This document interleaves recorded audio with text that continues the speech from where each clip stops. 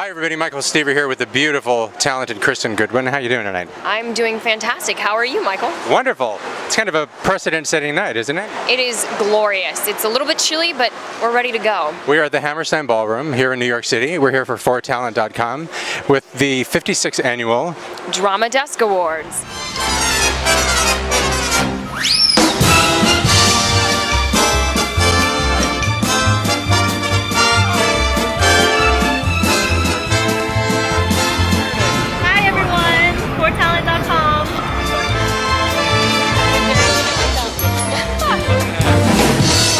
There's a lot of history here at the Hammerstein Ballroom.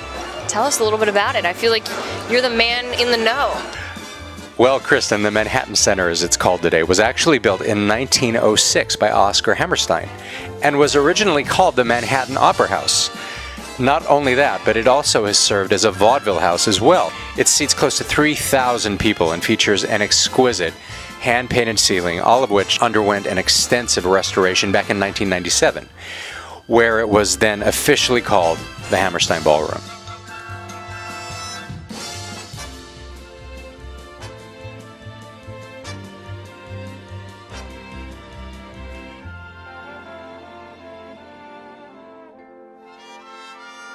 Does anyone know who the Drama Desk is, who they are?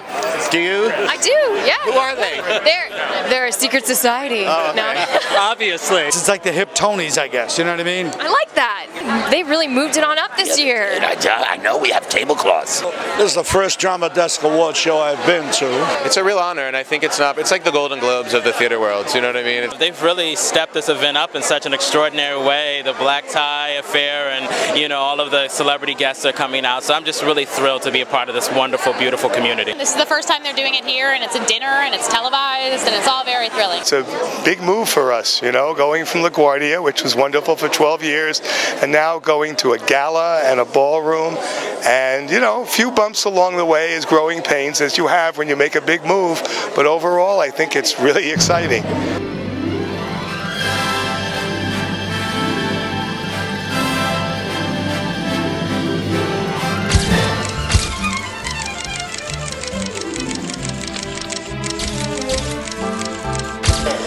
To tell you, your dress is gorgeous. Thank you very much. It's absolutely incredible. I love it.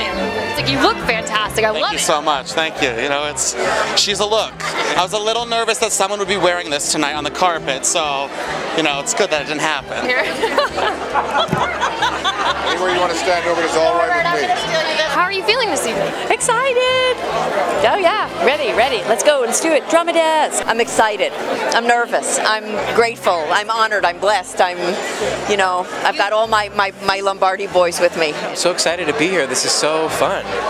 I am on cloud nine. I'm just thrilled. I'm amazed, shocked. I am vibrating. Can't get over the high, so it's terrific. I've never been here before, except once, as I said, 40 years ago. You won this award, and then you're backstage, and then you're off stage, and now we're talking to you. Hi to Mom and Dad. I feel good. You know, it's a little out of body, these things, where you're standing in front of 1,000 people trying to make up a speech, making up at the top of my head, and then down here looking in the camera. It's kind of a wild, you know. You got an accent, that's just I couldn't tell. What is my accent? I'm curious. Yeah, oh, it sounded Australian.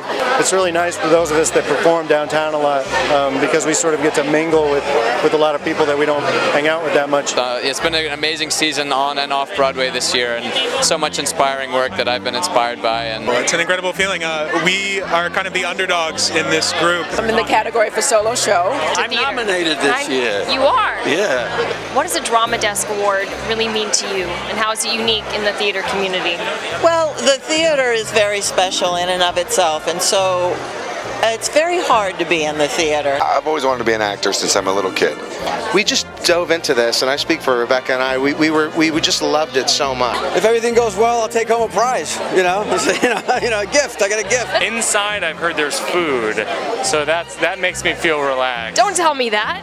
Oh yeah, no. We're out here for days. Supposedly there's food. We get free dinner and hang out with our cast, so I'm excited for that. Everyone's so excited about the dinner this evening. We're actors. We love free food.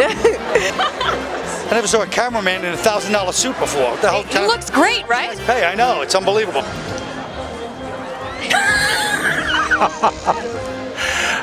How you doing, Kristen? I'm doing fantastic. How are you doing, Michael? Great. We're a little sweaty down here, right? We are very sweaty. Daniel Radcliffe had to tell us to get on the stage. We said, We're all standing there. we're like, what? What? Did say what? You better get up there. What? I saw Book of Mormon last night and it was like the greatest thing I have ever seen. So to be nominated with those guys is incredible. I'm nominated for Best Actor in a Musical for the Book of Mormon. I'm very excited. I mean, I sort of can't believe it, but here we are. The Book of Mormon just won. Yes. Yeah. The coolest thing about writing something that's a little bit out there is that you just have no idea. It's kind of like this crazy science experiment there's no way to test for. You just do it, and you put it out there, and then you watch what happens. And do you have any advice for those struggling to be acknowledged in the industry? My goodness, just keep going. Just keep going. Never, never stop. Don't give up. If you are passionate about the theater, you have to give it a good shot and learn your craft. Don't try to be anybody else. The people who, who make it, stay true to themselves. Just do it, don't ever think I'm too young, I'm too old, I'm too dark, I'm too light, I'm too fat, I'm too skinny. Never accept no for an answer.